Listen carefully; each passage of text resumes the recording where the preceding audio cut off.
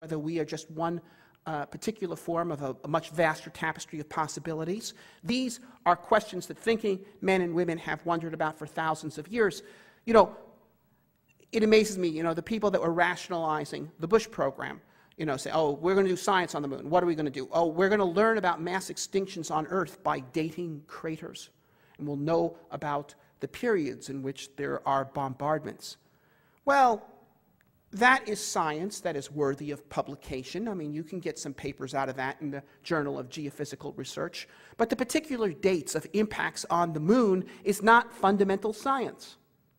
It's historical science. It's dating some craters, okay? Worthy of publication, but not worthy of a major national commitment, okay? Finding out the truth about the place of life in the universe, that is important. That is central to our philosophical understanding of the nature of reality, okay? So there's no comparison. And finally, Mars is where the future is. The planet that has the resources to support life is the planet that has the resources to support civilization. And it's the place where we're going to find out if humanity can become a multi-planet civilization. So that's what it's about. Now, are we ready? Okay. Well,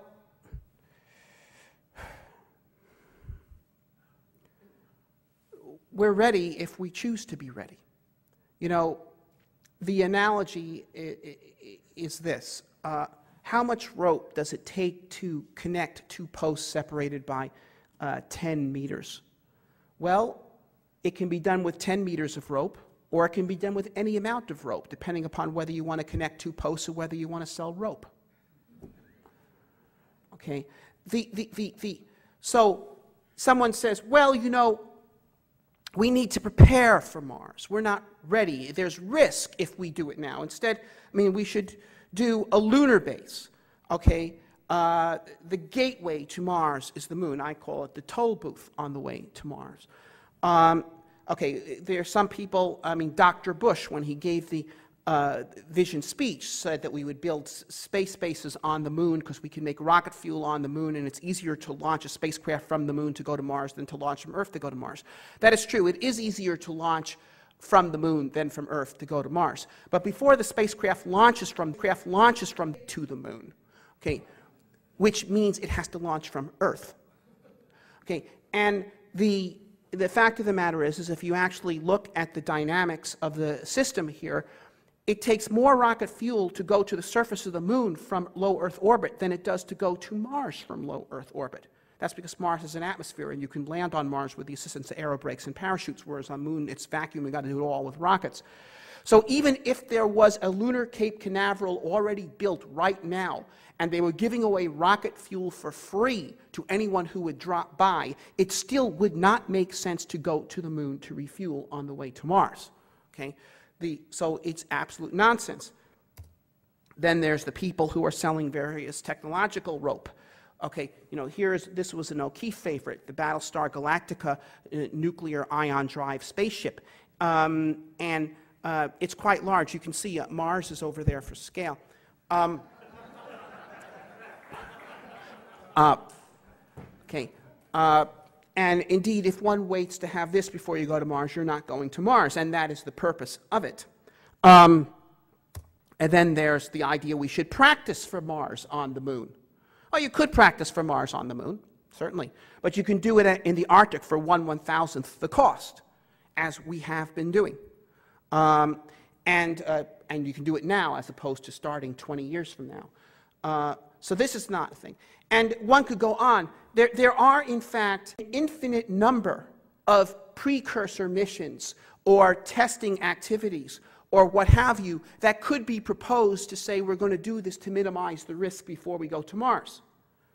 But if you actually want to go to Mars, you cannot take that approach.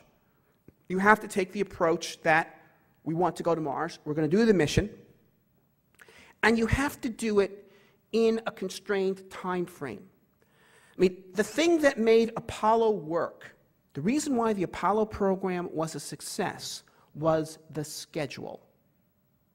The schedule, the deadline that Kennedy put on the program. Do it by the end of the decade.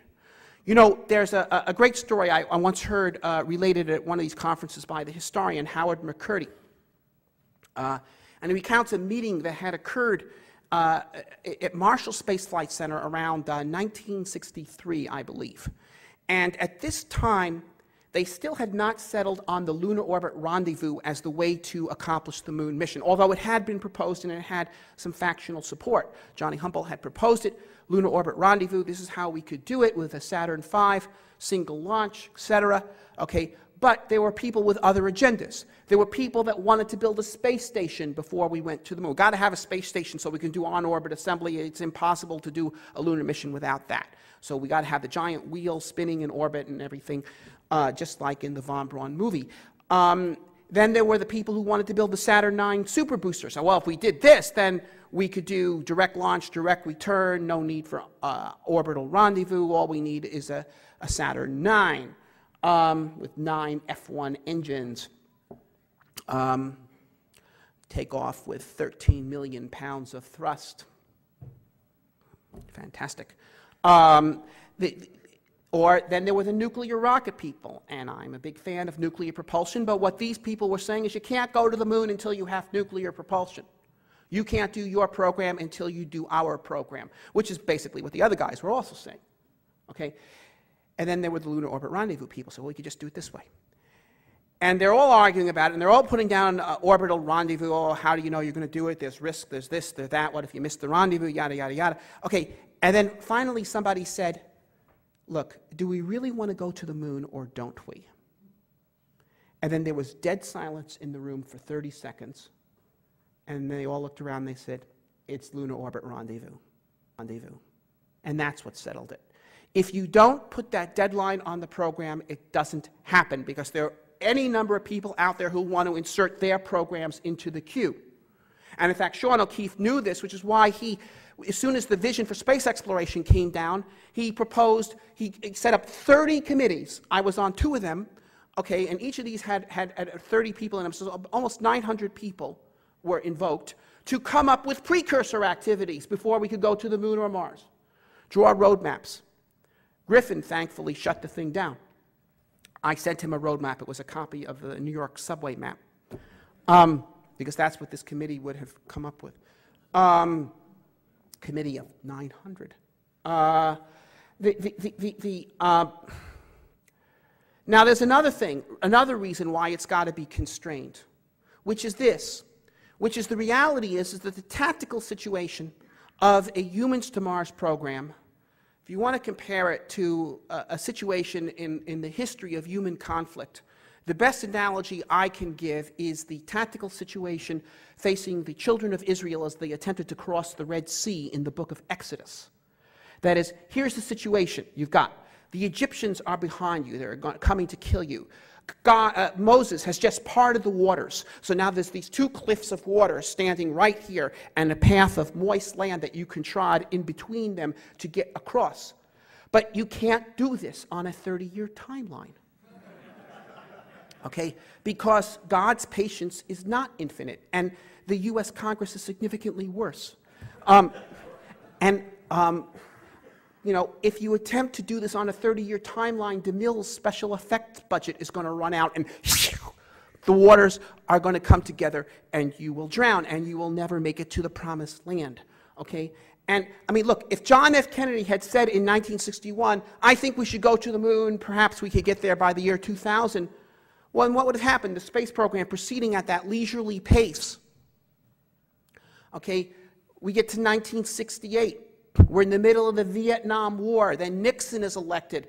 You know, people marching in the streets, and you got a new administration coming there, and the space program moving at the slow paces, maybe in the middle of the Mercury one-man capsule flights at this point. And people say, why are we doing this? This doesn't make any sense. Why are we doing this? And they would have canceled the program. And noted space historians, you know, like John Logston or these people today would be going around talking about this episode, and they would say, yeah, you know, do you realize that back in 1961 there were people who were talking about going to the moon? Well, we all know this never really could have happened. Okay? It never could have happened. But, you know, this was a crazy idea that some people had for a little while. No, the reason why it happened was the deadline. So you cannot get to